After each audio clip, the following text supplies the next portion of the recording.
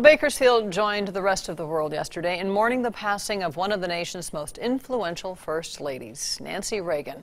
And today we're learning that she will be laid to rest Friday at Ronald Reagan Presidential Library right alongside her husband.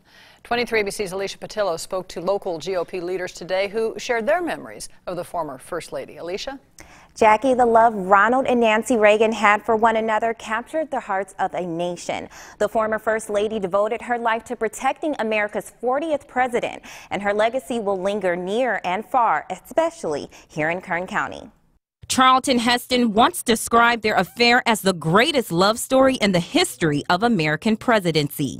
She was the perfect model of a supportive and loving wife to the President of the United States of America. What started out to be just a casual meeting between two Hollywood actors would turn into a White House love story. Ronald Reagan and his beloved Nancy met in 1949, and by 1952 they were married. And the world saw Nancy and Ronnie fiercely devoted to one another. President Reagan was Governor Reagan here in California before that, and she'd been by his side all that time. As Ronald Reagan took office, Nancy was right there, his partner through it all.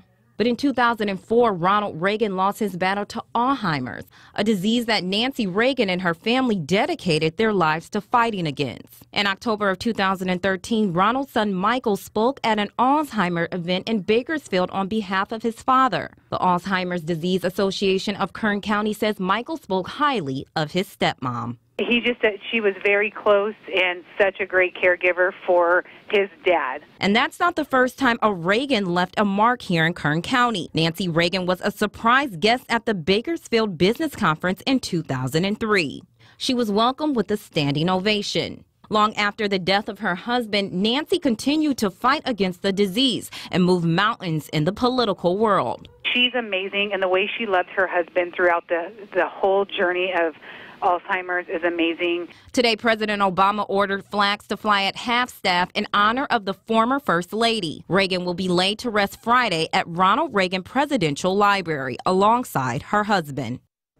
Nancy's stepson, Michael Reagan, wrote on Twitter, "Nancy is where she has always wanted to be, with her Ronnie. Now she's at peace." ABC News will have more on Nancy Reagan's passing up next on World News tonight at 5:30.